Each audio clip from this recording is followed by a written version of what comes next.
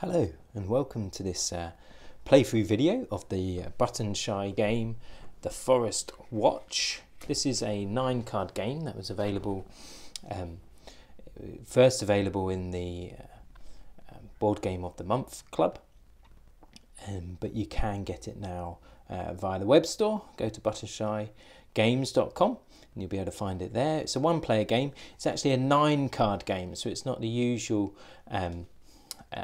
18-card button shy game.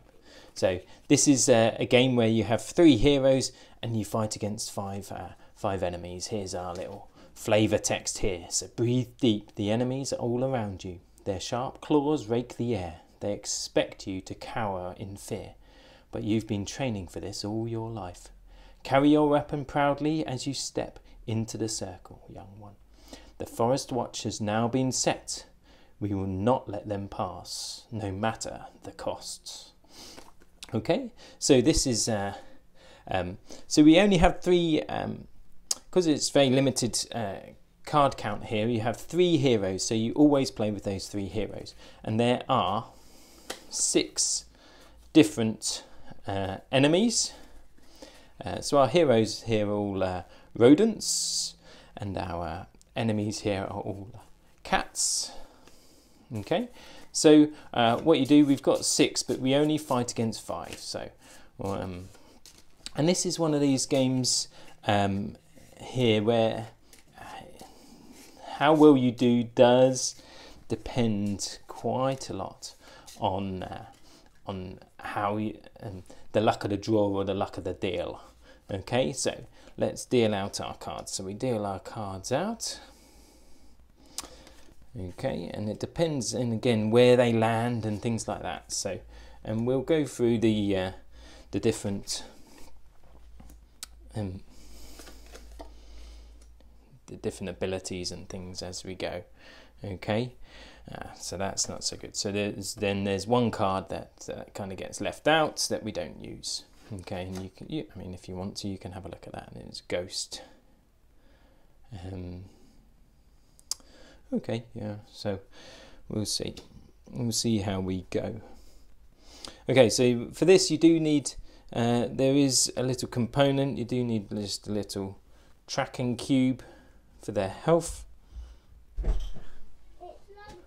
So these just mark their health, so we need some for the heroes as well as the enemies. Okay, and then so as you go through, let me just show you this card. You can see that at the top here, the numbers are the attack that this hero will make, and the little skull there is which enemy will then attack them. Okay, and each hero and enemy have these special skills. And when their health is in their kind of white area, then it's the white skill. And when it's in the dark area, then it's the dark skill there. Okay. So you choose, so your hero moves into the center and attacks. And then, as per their wheel, and then they receive their damage as per their wheel. And any of the skills and things are taken into account. Now, as we go round, so Valor can immediately after the enemy's turn heal 1 health point to any hero, including themselves. Morgan, once per turn, immediately after being attacked, may move that enemy to its immediate left or right. And Sarah here only has a dark skill here, and immediately after dying, deal 1 damage to each enemy that attacked at that turn. So as she dies, she just deals that damage. So we need to know, because then we're going to have a look at where they're attacking and who's attacking them, and we need to look at the understand the skills of the enemies that they're being attacked. So Midnight here, if not attacked, after the enemy's turn, heals 1 health point to the enemy with the least life. So it's a good idea to attack him. then you can't heal others. Now, if attacked, immediately deals 1 damage back. Okay, so you can attack them, but you'll take damage back from them. Athos, when attacking, deals double damage. Neburi, if attacked, holds the hero in the center 1 more turn. So if you attack him, then you can't move, because after the hero turn, then after the enemy turn, you can then change your hero if you want to. But obviously if you attack Neburi, you can't move out. You can the second time. And then here, Blanca, during the hero's turn, prevents damage to the enemy on her immediate left. So that would be, so even if you attack him, she will protect him. Okay, and that's a bad. Having her dealt over here is tricky. Okay, we really want her over here, so then her skill doesn't help anybody. So we then have to look now. So Morgan can move people. Okay.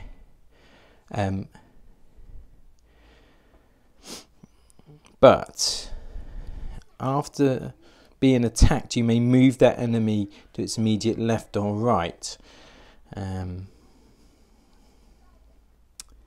But he only gets attacked by them, or them. But actually,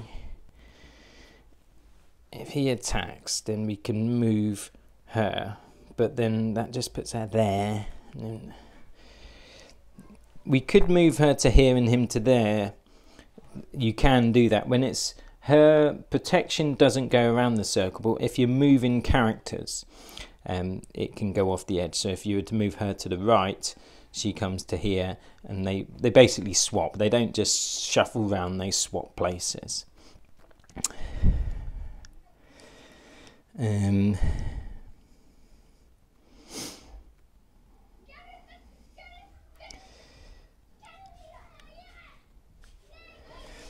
the other thing is to note is some of these heroes, or some of these enemies, these have all just got 6 health. Maybe this one's got different. No, 6.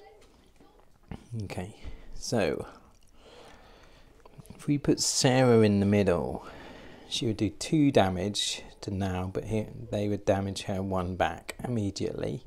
3 damage, and then 1 damage, but that would get negated by Blanca's. Then she would take, so she'd take 1, then she would take 2 from Midnight, and 1 from Blanca. So she would go down, 1, 2, 1. And then Midnight would then heal Athos anyway, because he wasn't attacked. No point using Morgan, because he does 2 damage here, but she's going to prevent both of those bits of damage. We'll attack Midnight, so there's no healing, and we'll attack Blanca. But then he can then move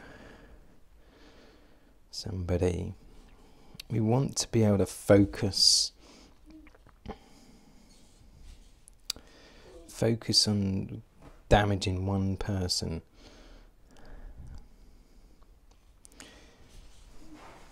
So yeah, I'm not sure we're going to win this, because he's real tough. They're real tough as well. Plus having Blanca over there, we need the help of her being over here. So I think we just go in with Morgan. So Morgan's going to deal 1 damage to Midnight, 2 damage to Nebri, but it prevents all damage, and then 1 damage to Blanca. Okay, then Morgan's going to receive 1 damage from now, 1 damage from Athos there, and then 1 damage from Nebri. Also though, because Morgan attacked Nebri, he's going to hold Morgan in the middle. Okay, but attack from Nebri is going to use the skill to move Blanca there. So we're going to switch positions now, because obviously first time round he attacked, but then now can do 2 damage. So Morgan has to stay because of Nibiri's skill, so then he's going to attack again. He's going to attack Midnight again, and he's going to attack Blanca twice, and then he's going to attack Nibiri again. But even though it has only attacks once, it's not accumulative. Okay, so now Morgan is going to receive damage from now. It's going to receive damage from Athos. Oh, we probably would have been dead, because he should have been dealing double damage. So Morgan is now gone.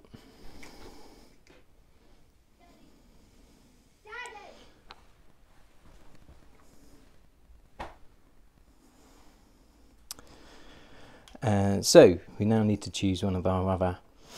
Now we can't do damage to Athos anymore because Blanca is protecting them, but we also can't really do damage to her other than using Sarah. So yeah, it's going to be a pretty short game,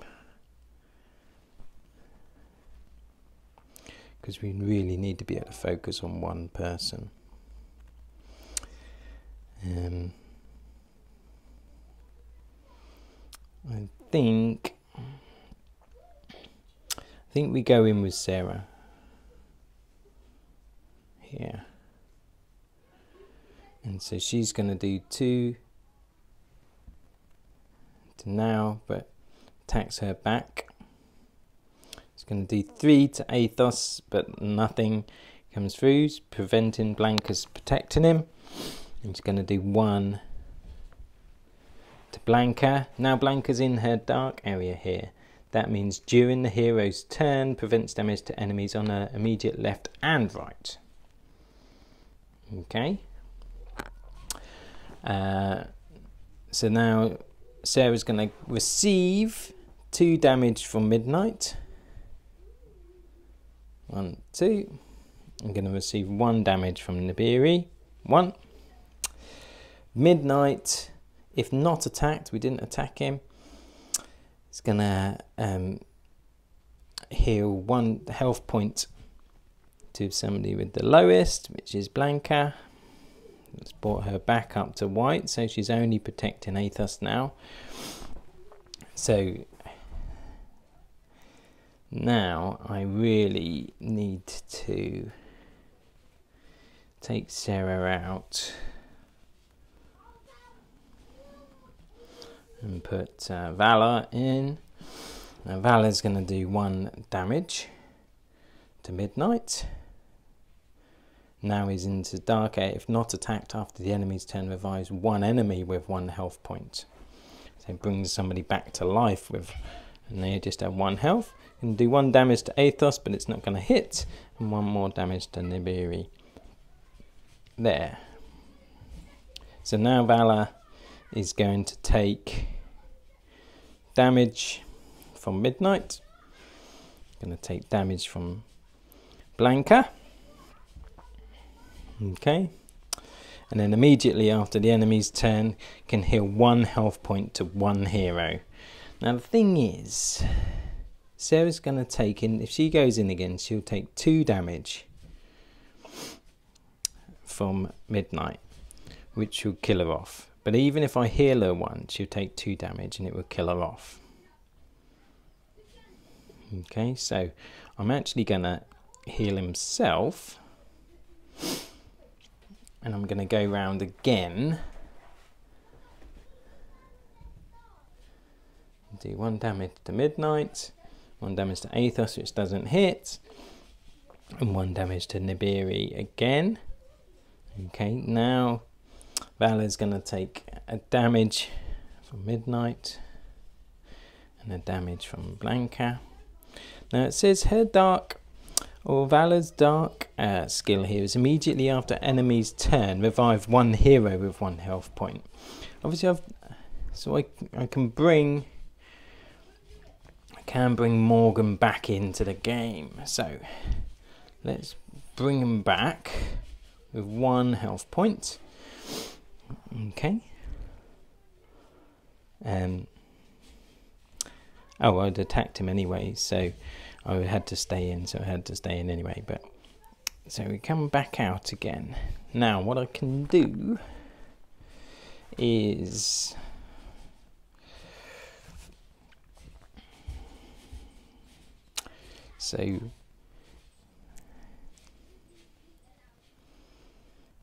really need to do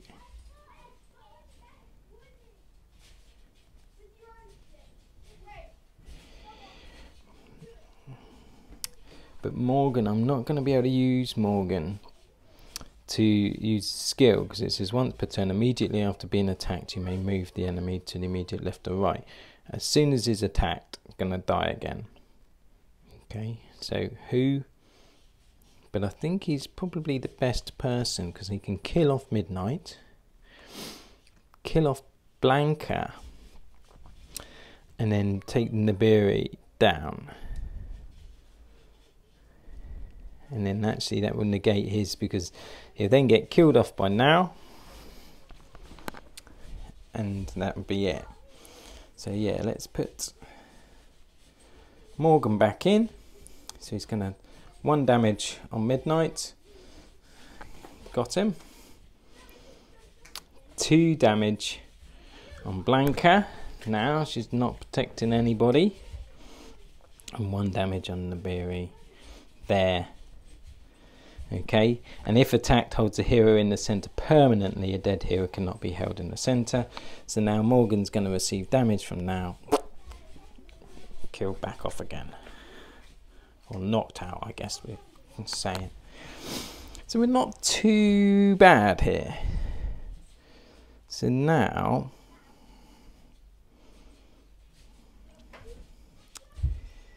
if I can put Valor in. Now obviously that's going to miss. Well, she's going to attack, but it's not going to hit and nobody's there. You can attack here, Athos, and attack Nibiri. And again, obviously, because it's been knocked out, don't have to stay in. So now, receive damage, no. And receive damage from there, no. And I can revive Morgan again if I want. Or now this is where the rules are maybe a bit shaky, in that see, I'm in the dark area, but what if I don't want to revive and I want to heal? Okay,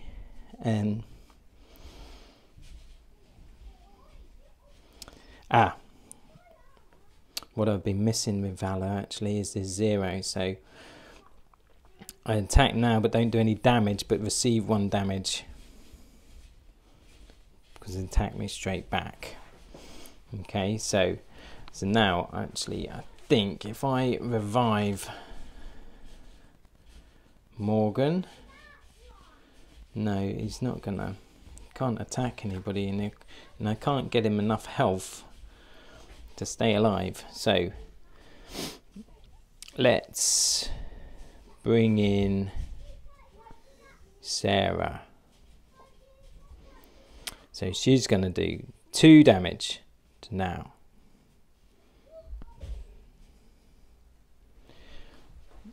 But then he's going to kill her. And immediately after dying, deal 1 damage to the enemy that attacked you this turn. So 1 damage. Just made that sacrifice. And actually now I think I can probably win, but there's probably some of these that I didn't do.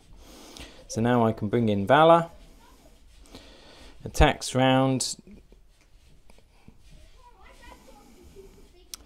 at the end of the turn can revive one hero with 1 health point. So actually I could just bring in Sarah, 1 health, take Valor out, put Sarah back in. 3, 1, 2, 3. Kill Athos. And there we go. So yeah, good game. I think though, probably if you watch it back, probably Valor would have died maybe a bit earlier because I wasn't counting his 0 as an attack. He should have been taking damage every time he tried to attack. So maybe I probably didn't win. But yeah, so that's a good game. So that's the Forest Watch from Button Shy Games. I hope you enjoyed it, and I'll speak to you again soon. Take care.